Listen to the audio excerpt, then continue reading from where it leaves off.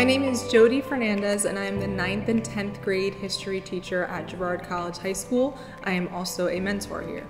We at Girard College celebrate Black futures every day. It's part of what we do and part of our mission.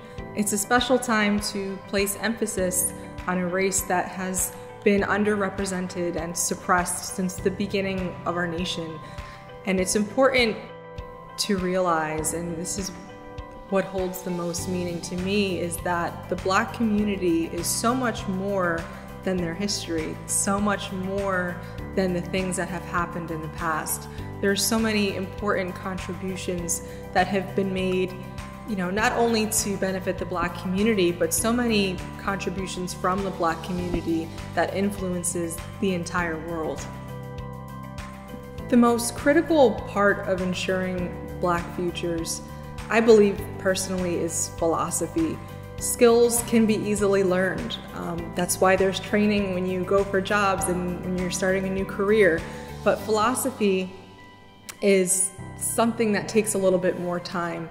So as an educator, I feel that the most critical thing that I can do to ensure the success of my students is to mentor them and help them to understand what it means to be a productive member of the community, have them think about ways that they can change the world and help them interpret the world around them. There's so many different things that could be done, but it all starts with a solid philosophy. Many of the students that I've spoken with regarding their futures and where they're headed after high school, many of them surround making their own businesses, whether it be a clothing line or jewelry. The common theme seems to be creativity and creating, and not just working for someone, but becoming their own entity. What can be changed in general with schools to help ensure Black futures really starts at the core values of the institution. Every school has a mission statement.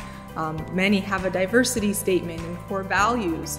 And I was recently a part of an activity in which we examined the mission statements of many different schools, and it was really shocking to see that so many institutions don't explicitly mention racism.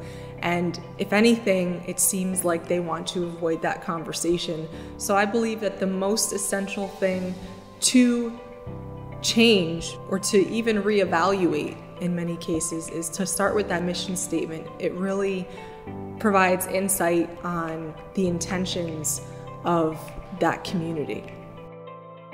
If I could leave my students with one bit of advice this year, it would be to always show up as yourself.